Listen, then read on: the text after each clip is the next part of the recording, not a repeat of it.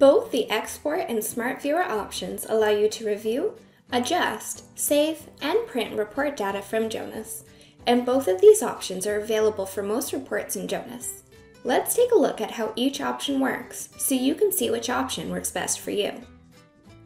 Many reports support a direct export of data to Excel and will correctly format the cells for you. To use the export function, set all the parameters of the report as you normally would for printing.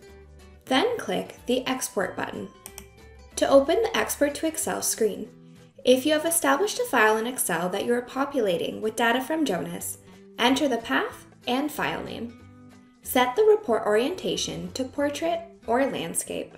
Optionally use the Format drop-downs to determine what headers, column headings, and footers the Excel report will have. All these settings are remembered by report for use in future exports of the report.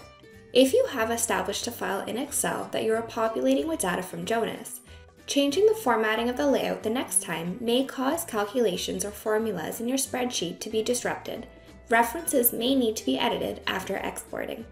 To have your data follow exactly the sort order specified in the report, select Do Not Sort Data. Otherwise, the export will sort based on the order specified in the Columns button. Select the Launch Excel field to have the report open in Excel. If you've indicated a file name to save your report to, you can select the Save File field to populate your Excel file and save it all from within Jonas. If you want to filter down the number of columns of data that your report is exporting, use the Columns button. By default, the blank Selected Columns pane on the right side of the screen means that all columns listed in the Available Columns pane on the left will appear within the report.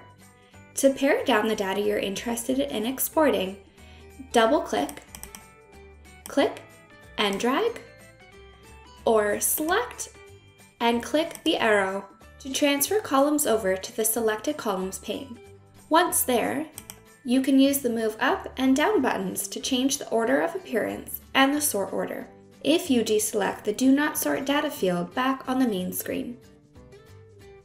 After you've specified your options and choices, click the Export button to run the report and export the data to Excel, where you can go ahead and make any adjustments or changes in the third-party application to be printed or saved off as a new file. Many reports allow you to use the Smart Viewer option, which allows you to pick which third-party application you'd like to open the report in. To use the Smart Viewer function, set all the parameters of your report as you normally would for printing. Then click the Print button.